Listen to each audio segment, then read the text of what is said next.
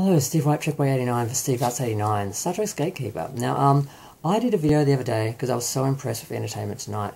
They did a segment on Nichelle Nichols as, her career in Star Trek as Uhura, and working on NASA and everything for Black History Month, and they had Sonequa Martin-Green on, and it was a really great, it was like a 5-minute piece where they talked about her life and her career, and they had interviews from her, and they really managed to focus on the fact that she sacrificed her career to some level to keep playing Uhura and maintain their representation on TV and all that, because she realised how important it was. And it was just a really great tribute to her, and I was really proud of them, and I was like really happy, and I did a video just to talk about how great it was that they did a 5-minute segment on Nichelle Nichols on Entertainment Tonight for Black History Month. I thought it was great. But then pretty much in the same breath they go and do this.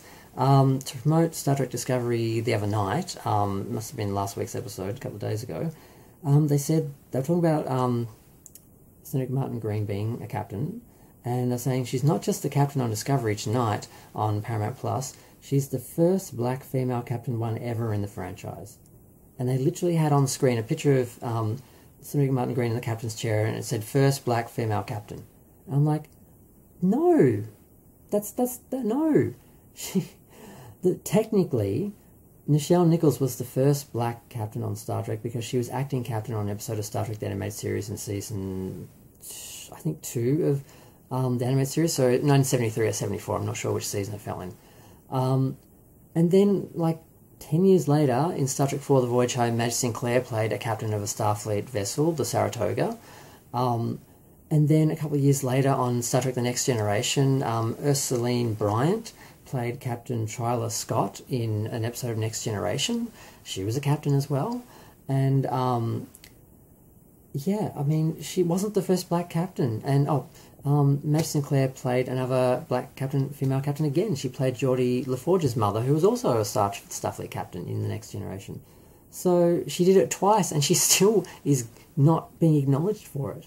I mean, if you want to consider like an actual active captain with their own ship as the first captain, then Nichelle wasn't the first because she was the acting captain. But Madge Sinclair certainly was. She had her own ship, she had her own scenes, and they just ignore this, and it's so frustrating because, I mean, it's like being the first black female lead of a Star Trek series is enough, of an action series is enough. You don't need to go taking other people's accomplishments, being the first black captain, which first black captain in a Star Trek movie, first black captain on a Star Trek show.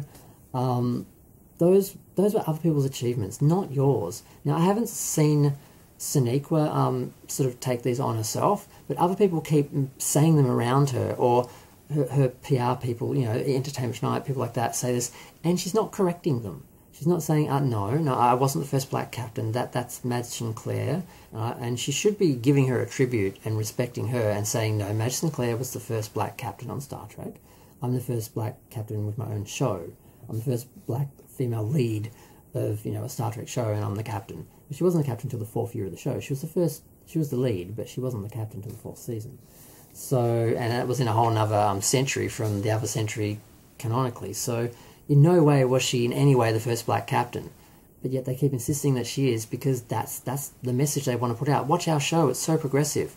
And I'm like, it's such an insult to Star Trek and all the people who wrote the shows and worked on the shows and acted in the shows like 20, 30, 40 years ago who were representing black women as captains.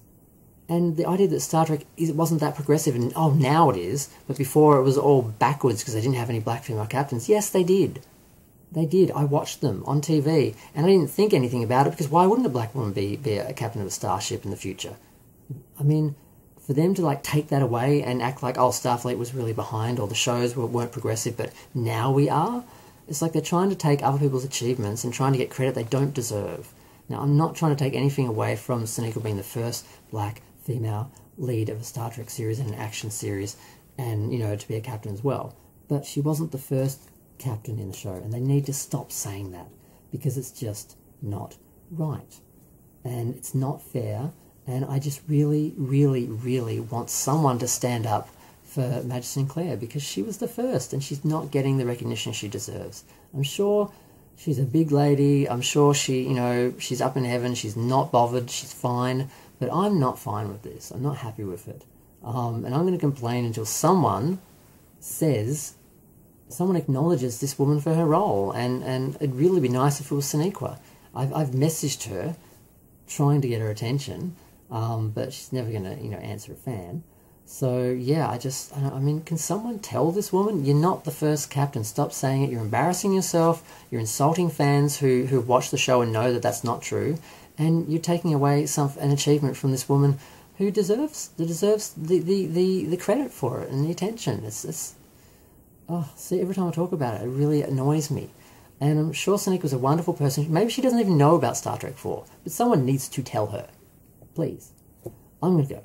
Feel free to share, like, comment, subscribe, and message Sonequa about this. I'm going to go.